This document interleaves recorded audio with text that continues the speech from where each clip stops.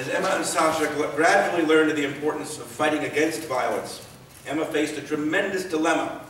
when President McKinley was assassinated by a man named Leon Czolgosz, who claimed to have been her follower. Richard Drinnen called it her finest moment when she defended Czolgosz. I've saved this Act 1 finale for our last video excerpt, as it combines, in the six-person version, in quick succession, argumentation with Roger Baldwin, elements of religion, race, police brutality, Israel, Judith, and the Holocaust, plus Emma's essential philosophy, as paraphrased by Gloria Steinem in her 1983 book, Outrageous Acts and Rebellions, a passage which my mother sent me,